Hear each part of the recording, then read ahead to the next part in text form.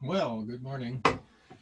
Let's see. I can't remember who I got an email from this weekend, but I'd forgotten to post Thursday's lecture and maybe Wednesday's too. I can't remember. But anyway, I got them up there yesterday, at least last night, late after I saw the message. I was working on some other school stuff all weekend, and I'll try to be more up to date in the future.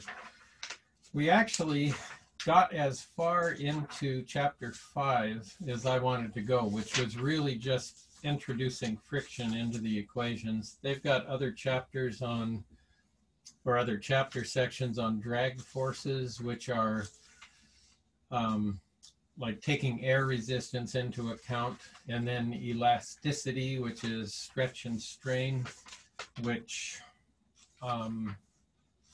I'm not so concerned with at this point.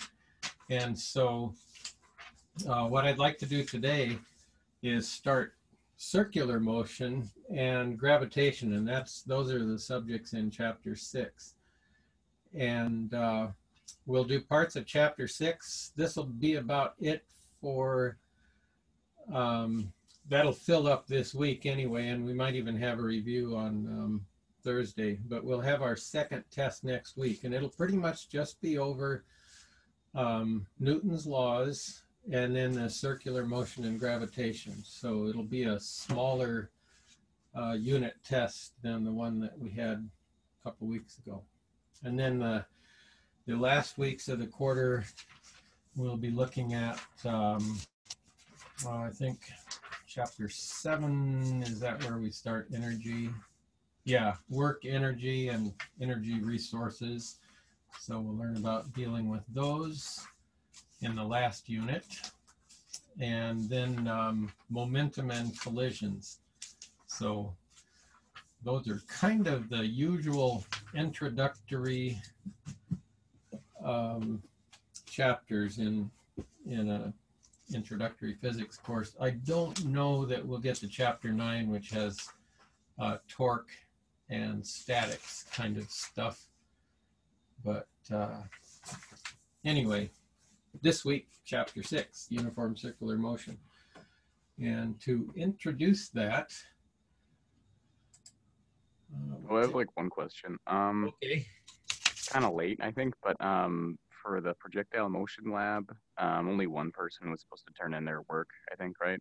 Right. Yep. Okay. One person per team. Yeah.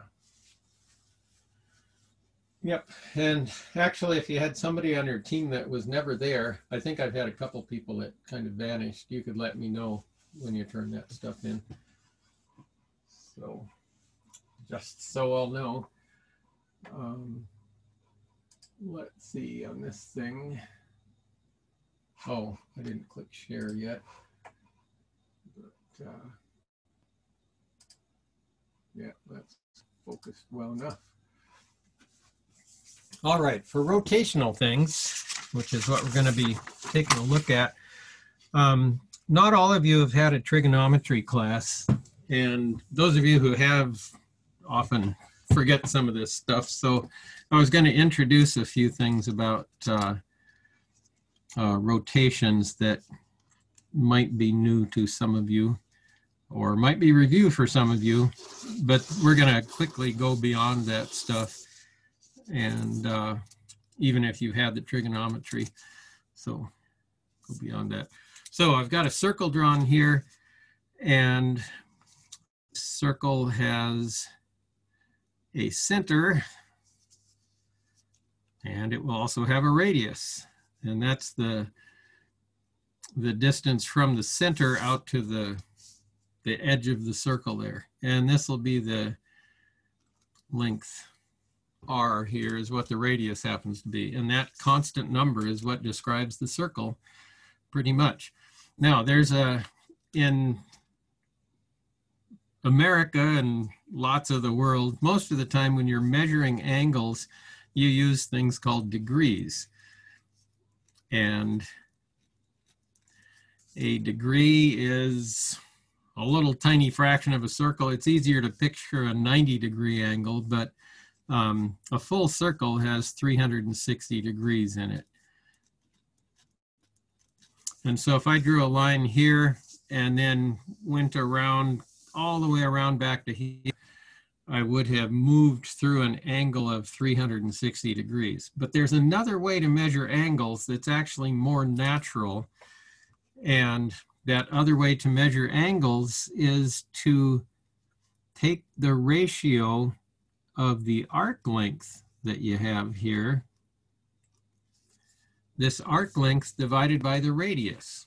And that particular way of measuring angles gives you an angle measured in something called radians. And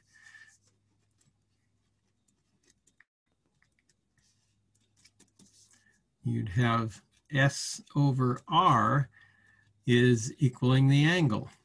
Now you can always translate from radians into degrees and back and forth and do all kinds of stuff.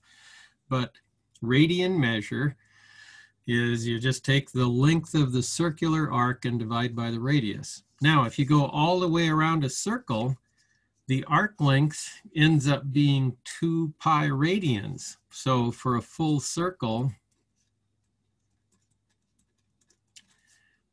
S is 2 pi radians.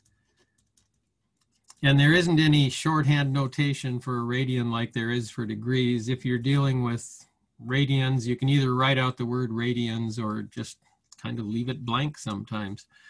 Especially if you're expressing it in multiples of pi, then when you see that pi there, you'll know that. Now, if I take that 2 pi or what am I saying? The full circle arc length is 2 pi times the radius.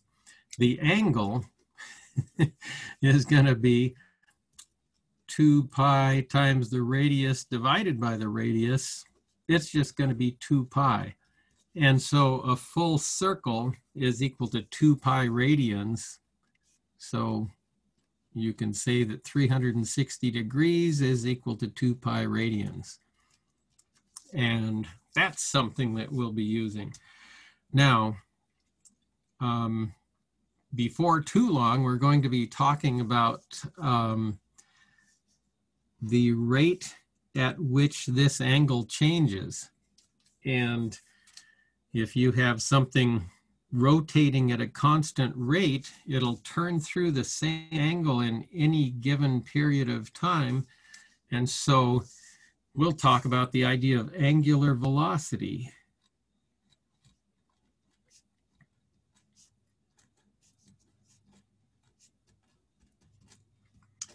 And for angular velocity, we'll use this symbol, which is a Greek letter omega, a lowercase Greek letter omega, and it will be delta theta over delta t. And so it's the change in the angle divided by the change in time. And that's another way of measuring a speed. It's a different kind of speed. It's not just a linear motion in this case. It's the rate at which something rotates. For us, a lot of the time, the angular velocity is going to be measured in radians per second. But another way of expressing it is in revolutions per minute, which the abbreviation for that is RPM, and you may have heard of that before. When I was growing up, anybody who had a record player would recognize this number, 33 1/3. This would have been the RPM of a record like that one.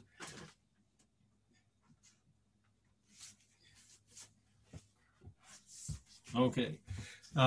This is hard. Are you writing something down, or are you just looking at the Word document? Oh, let's see. Did I forget to click share? Yeah. Or are you? I don't know if you're just looking at the Word document or if you're like writing something. Let's see. New share. What I wanted to share was this thing. Wonder what you were looking at. Oh, well. Did it say an automobile accelerates or something? It was the Word document. Okay. Yeah. Now can you see what I was writing on? Yeah. or not. Okay. Anyway, that 33 1/3 RPM, I saved my records. I don't know. Some of these are kind of unique, although, and they were things that looked like this, and they had to turn 33 1/3 RPM for an LP record. And this is the way you used to buy music, and it would have all kinds of neat pictures on it and stuff like that. So this was Fleetwood Mac in Chicago. You may have heard of Fleetwood Mac, although they're pretty old now, but before they got popular, they were a blues band, and that was when I really liked their music. But anyway, angular velocity, we use the Greek letter omega equaling delta theta over delta t. And so that's something else. And the RPM is another way of writing that. The abbreviation stands for revolutions per minute. And one of the first things we'll do today is convert from revolutions per minute into radians per second. Turns out there are 2 pi radians per revolution, because there are 2 pi radians in a full circle, and then a minute is just 60 seconds. So we'll be able to do that conversion. But something I always do when I first start this unit, and I do this in any class that studies this stuff, is to look at just a simple rolling problem. And imagine a wheel of radius r rolls without slipping along a horizontal surface for a total of 10 revolutions. Through what angle will the wheel turn in those 10 rotations? Well, each rotation has 2 pi radians, and so we'll have 10 rotations or revolutions. In astronomy, we distinguish between the term rotation and revolution, but in physics, we don't much. So anyway, 10 rotations. For each rotation, you'll have 2 pi radians. And so I just say 2 pi radians per rotation, and cross out the rotations, and you'll get 20 pi radians. And that's an acceptable way to write a radian angle as just as a multiple of pi. When you studied, or if you do study trigonometry at any point, you'll talk about angles of pi over 3 and pi over 6 and pi over 12 and stuff like that. You just express them as fractions of pi. A 90-degree angle is pi divided by 2. So through what distance will the wheel travel during this time? Okay, well, for this, we have to know that the circumference of the wheel is equal to 2 times pi times the radius of the wheel. It's got a radius of r, and so circumference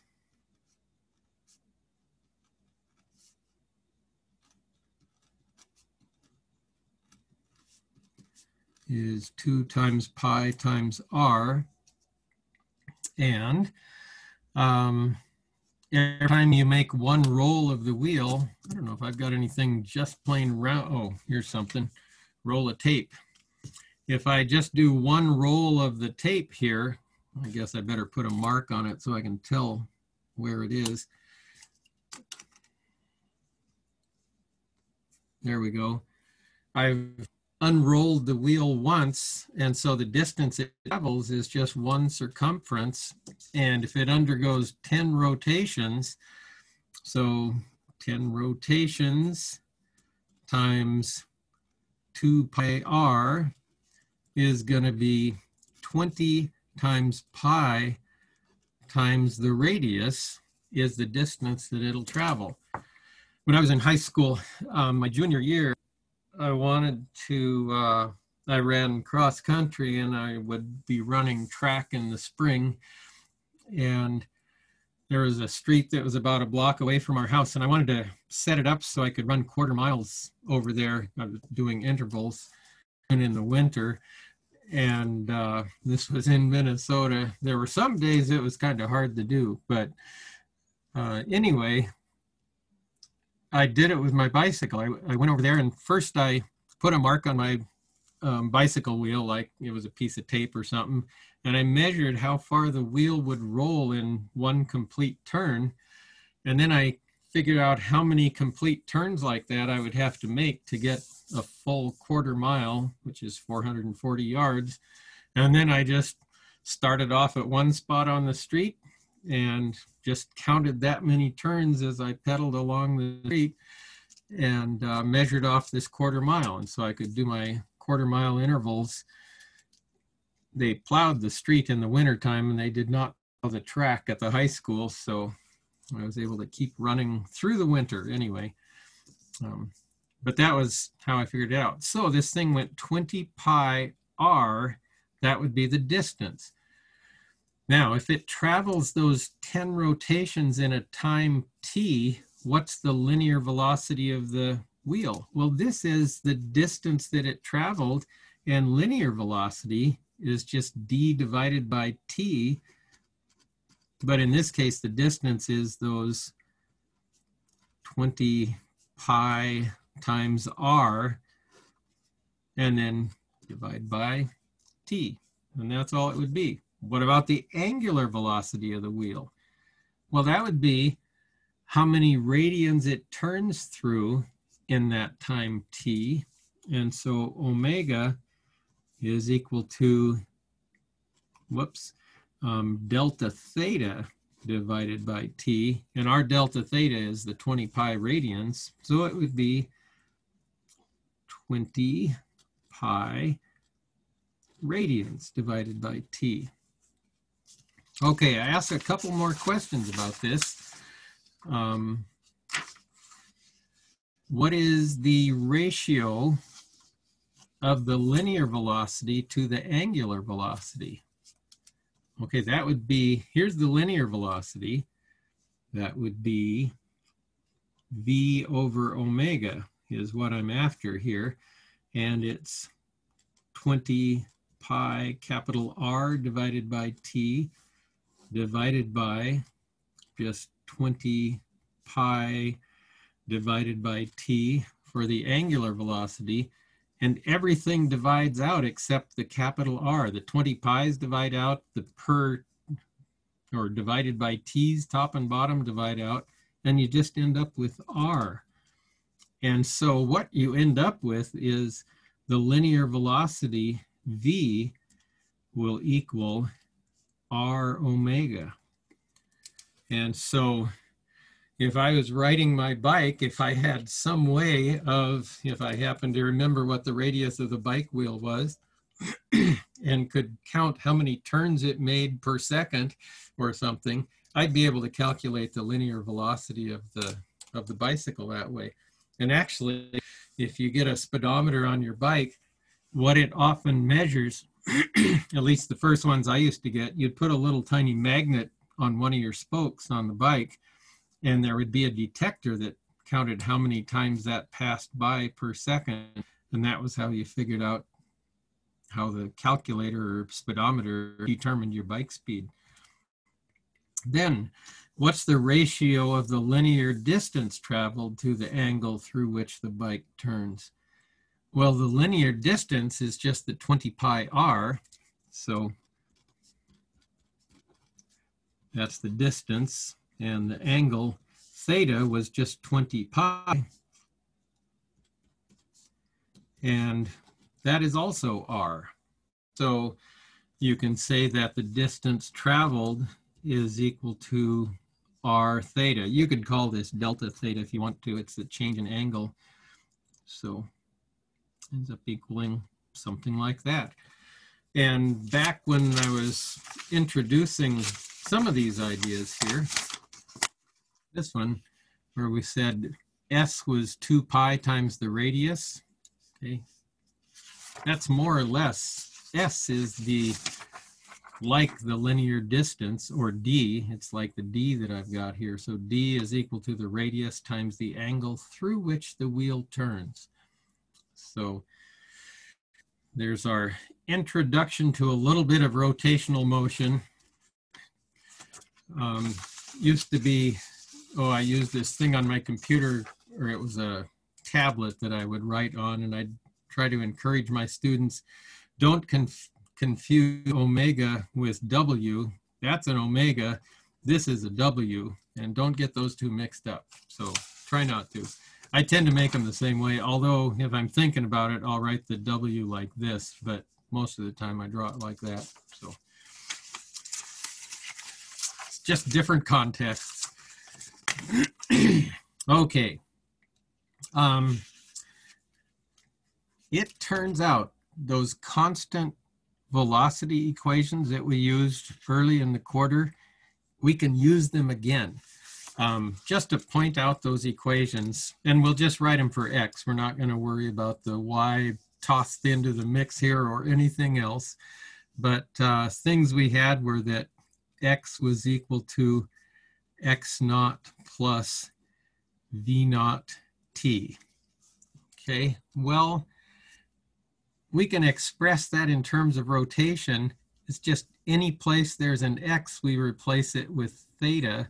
And any place there's a V, we replace it with omega. And so we would write, not omega, theta is equal to theta naught plus omega. Actually, I didn't put a naught on that, or shouldn't have, plus omega t. And this is a constant velocity equation.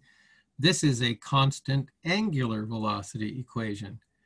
Then we had situations where we had acceleration. Oh, I don't know if we're quite ready for that yet.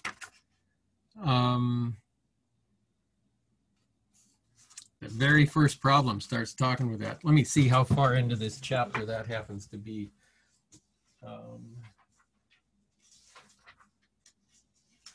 Oh, it shows up pretty early. So it's just section, whatever it is, 0.2.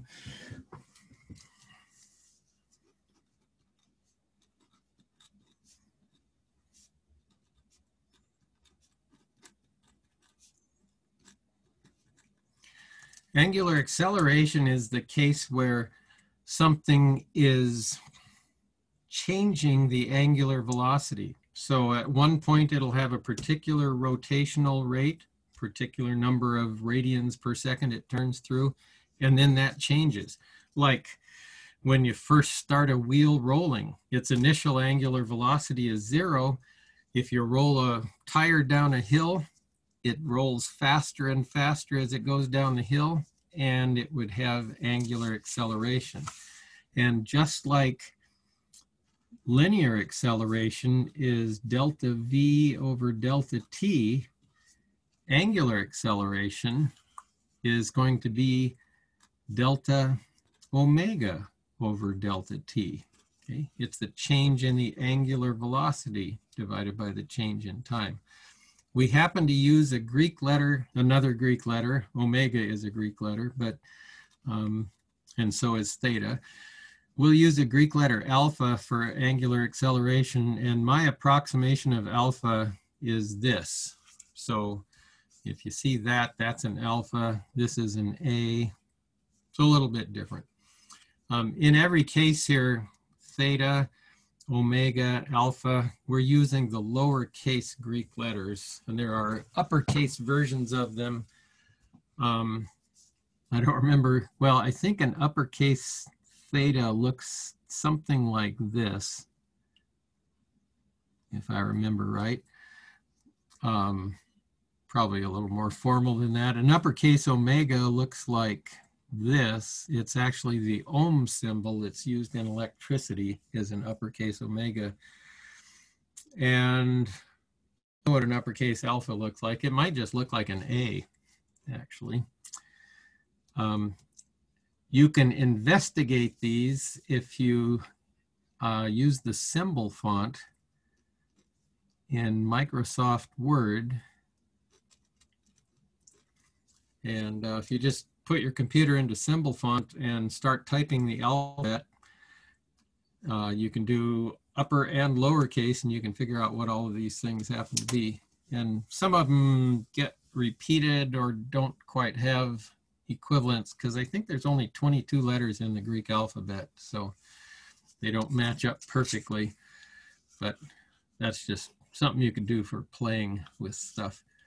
Anyway, alpha is delta omega over delta t. And so we'll see. Oh, and constant acceleration equations for x, they were like v is equal to v naught plus at.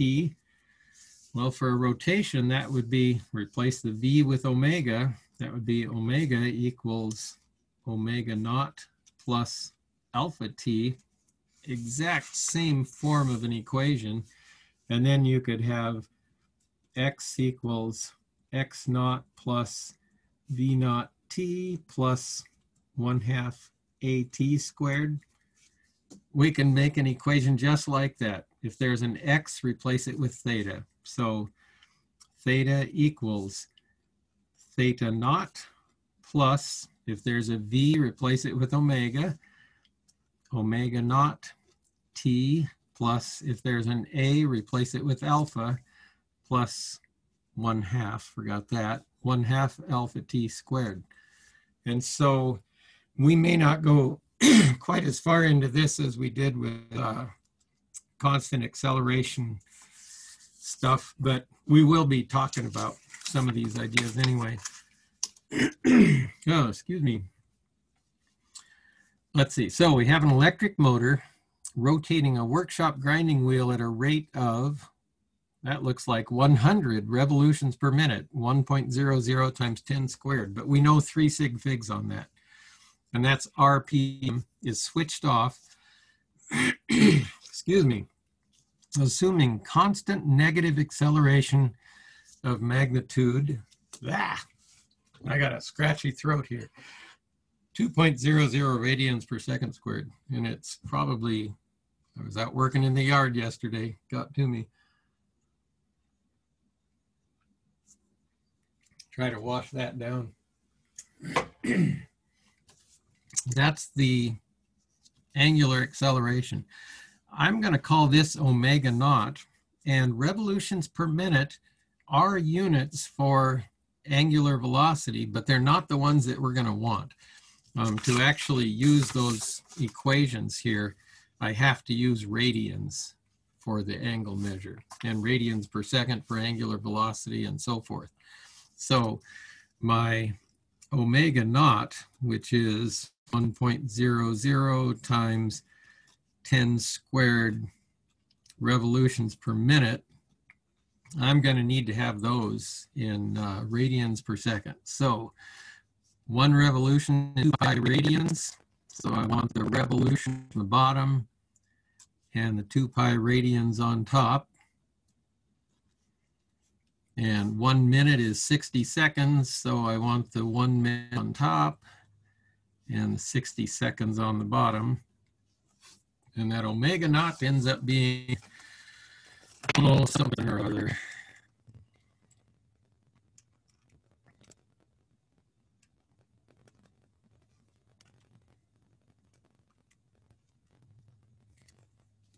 Okay, I get about 10.5 radians per second. So that's the initial angular velocity. And it's at a constant negative acceleration of 2.00 radians per second squared. So I can say that alpha is it's negative minus 2.00 radians per second squared. Okay, remember our acceleration linear was always meters per second squared. Now it's radians per second squared. How long will it take for the grinding wheel to stop?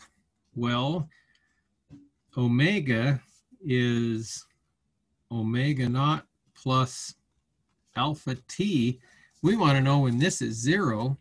So we will have 10.5, omega naught is 10.5 radians per second plus, it's minus 2.00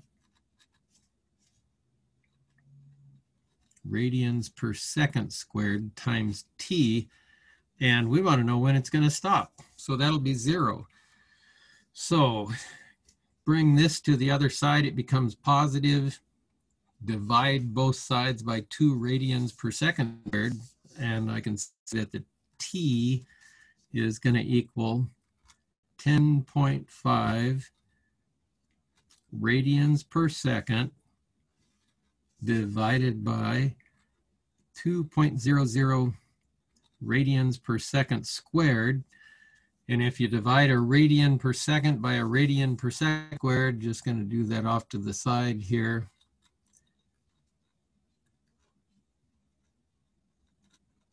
Okay, when you divide by a fraction, flip it up top and multiply, and you'll have seconds squared per radian. And the radians divide out, seconds squared over seconds are just seconds, so it works. And whatever 10.5 divided by 2 is, probably 5.25, I think.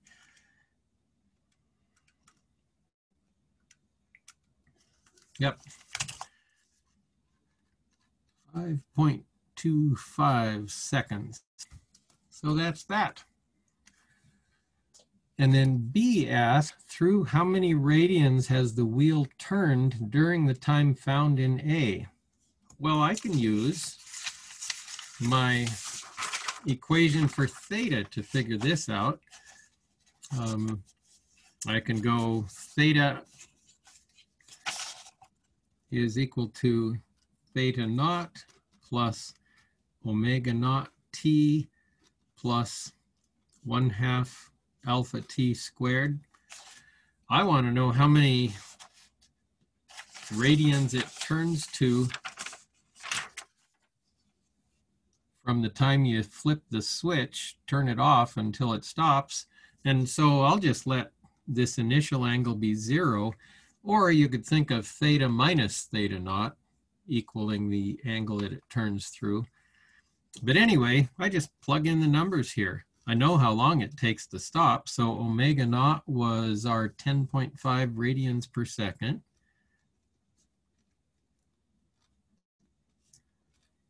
Times the t is 5.25 seconds. Plus, whoops, nope.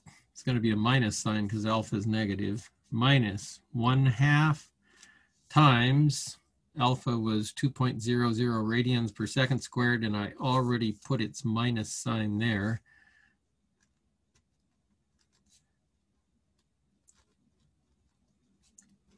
And then times the time squared, 5.25 seconds squared. And I'm out of room, but that theta will end up being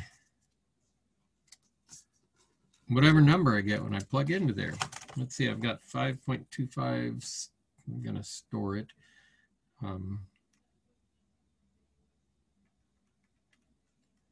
Under T on my calculator. So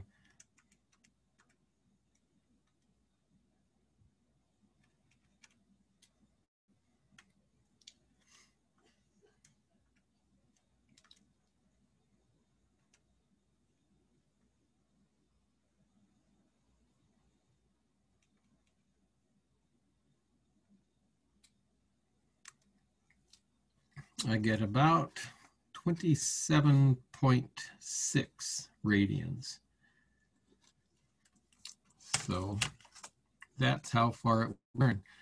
And so I'm studying a whole new kind of motion here, rotational motion, but I'm able to use things that I learned earlier in the quarter. So it's kind of neat. Okay, now we're going the other direction. We have a grinding wheel that's initially at rest. It's rotated for 8 seconds with a constant angular acceleration, this time a positive angular acceleration. Then it's brought to rest with uniform negative acceleration in 10.0 revolutions. Determine the negative acceleration required and the time needed to bring the wheel to rest. Oh boy, kind of complicated, but let's see what we can do. Let's first just look at those first 8 seconds. So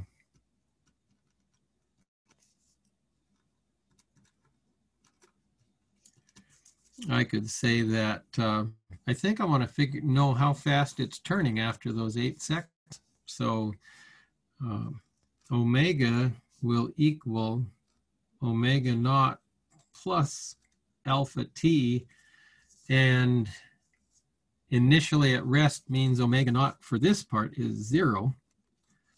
And so I just take alpha, the 5 radians per second squared,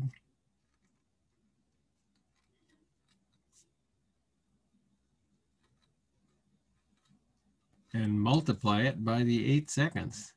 And I can do that in my head. And seconds over seconds squared will leave me a second on the bottom. And I'll get 40.0 radians per second. So that's just fine. Then it's brought to rest with uniform negative acceleration in 10 revolutions. Determine the negative acceleration required and the time needed to bring the wheel to rest. Well, first it's asking for the acceleration required. And I think I know that because I know how many angles it turns through. An equation I didn't write down was the one that looks like v squared equals v naught squared plus 2a times delta x. Well, there's one for rotations. It would be omega squared equals omega naught squared plus 2 alpha delta theta. Huh. Okay. Now, this is for the time after the wheel had already been brought to those 40 radians per second. So we're starting this with an omega naught equal to 40 radians per second. And our omega over here is going to be 0. We're going to bring the wheel to rest by slowing it down. So we're going a little bit different here. But anyway, for this part, omega naught is going to be my 40.0 radians per second. And omega is going to be 0. Oh, and delta theta, I can figure that out. It turns through 10 revolutions, but that's 10.0 revolutions times, again, I have to be using radian, so 2 pi radians per revolution. Now they're calling them revolutions. Sometimes we call them rotations. We mix them around here. But anyway, the revolutions divide out, and I would have 20.0, because 10.0 times 2, this 2 is an exact integer, pi radians. That's the angle it turns through. So in this equation, the only thing I don't know is alpha. So doing a little bit of algebra here, this is 0. So I'll have a 0 on the left side. I would get minus omega naught squared is going to equal 2 alpha delta theta, or alpha is going to equal minus omega naught squared over 2 delta theta. So that's the symbology. Now I'll just plug in the numbers. So minus omega naught was my 40.0 radians per second.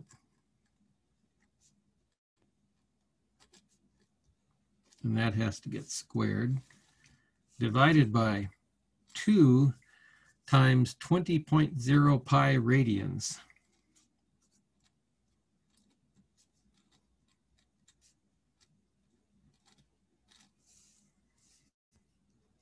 And top unit, I'll have radians squared per second squared.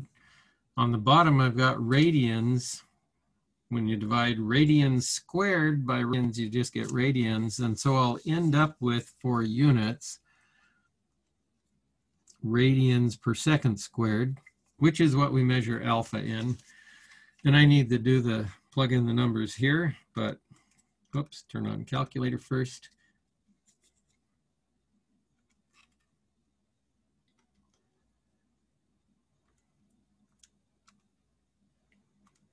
And the bottom ends up being 40 pi.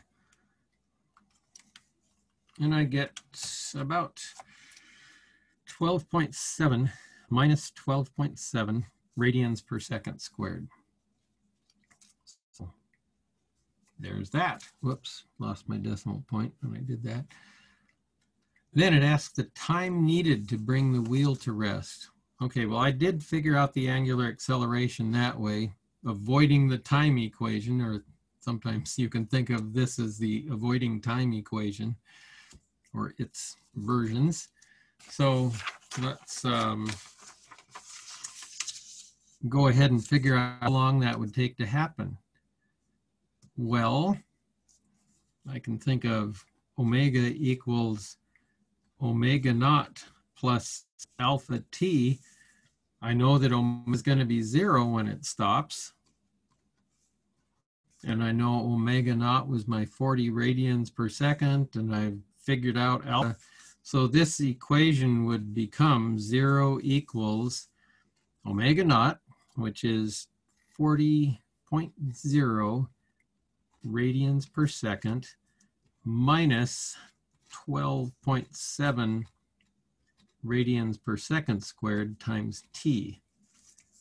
And so bring this to the other side and you'd get 12.7 radians per second squared times t is equal to 40.0 radians per second.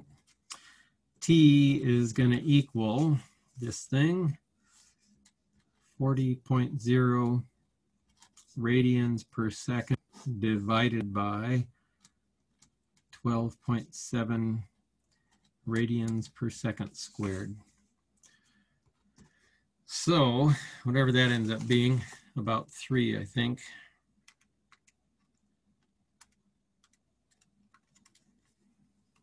Oh, it looks like pi, actually. 3.14 seconds. And I suspect if you actually did that, it might, I don't know, it's pretty darn close to pi. But 3.14 seconds anyway. And I think that's just because of the particular combinations of units they made up. Okay, that's kind of neat. You can use stuff we learned before. Well, I used to have a problem in this set about one of the teachers used to have some kind of a Volkswagen convertible. I can't remember what it was called, but it had pretty large tires on it. And I went out and measured the diameter of the tires one time just to get an idea of the acceleration those tires would experience going from 0 to 60 in some number of seconds. But it could have been this. Nope, this is out of a different book. But you have an automobile accelerating from 0 to 30.7 meters per second in 6.03 seconds. This is going to be a little over 60 miles an hour. Not that we care on this problem, but they have diameters of 0.422 meters, which would make their radii 0.211 meters. So R is 0.211 meters. And it asks, what's the angular acceleration of each wheel? Well, here are some equations that I didn't group them together this way, but when we were talking about the arc length, S is equal to R theta. V was equal to R omega. And the acceleration was equal to R alpha. So if I figure out the acceleration for going from 0 to that in that many seconds, I can figure out the angular acceleration almost as quickly. And this is a nice little set of equations that will take you from rotational motion to linear motion, or vice versa if you just divide each of these things by r.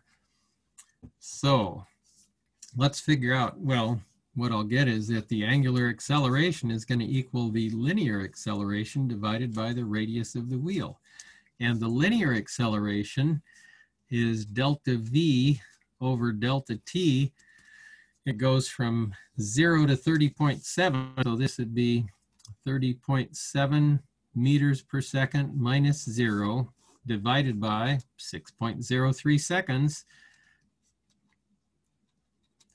So the acceleration ends up being, this guy would be tromping on the gas to do this.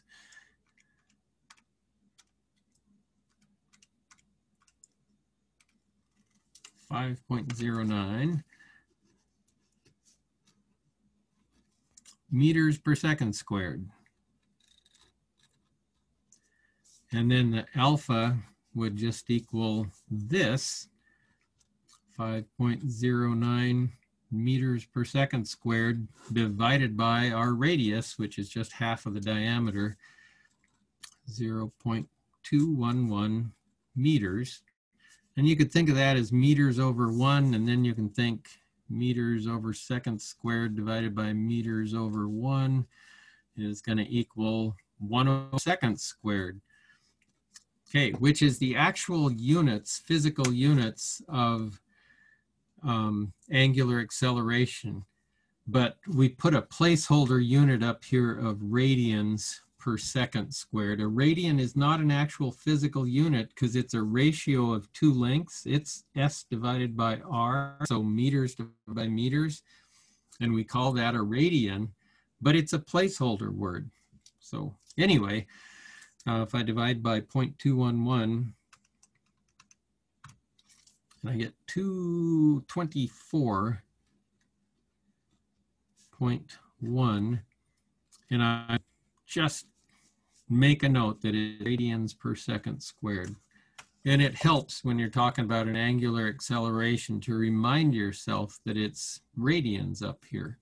So as opposed to revolutions per second squared, we won't use revolutions per second squared ever for an angular acceleration. So you can breathe easy on that. Okay, well, that's our introduction to rotational motion. And this is actually the first two sections of chapter 6. And tomorrow we'll look at something called centripetal acceleration. And that's an acceleration that an object experiences when it's traveling in a circle. It's continually changing direction when it's doing that. And up until this point, we haven't tried to deal with acceleration when something is changing direction. We just know that it's there. Now we'll be able to get a formula for it and put an angle or put a number on it. And this type of acceleration that we'll look at tomorrow, centripetal acceleration, was the first thing, or one of Isaac Newton's very first contributions to science was developing the formula for that. And then once he had that formula, he was able to figure out his law of gravitation, sort of, using that, or at least use it to confirm it. So we'll do that tomorrow. Any questions on what we've been doing here today? I know this is pretty new stuff, but I'll put up some homework, some that'll, let's see, I don't know if on our last sapling assignment, did I have any friction problems in there? Did that sound familiar or not? May not have had them. I'd like to have one that has a few friction problems and then this rotational stuff that we're going to be doing this week. All righty, and new lab. Yesterday I kept forgetting.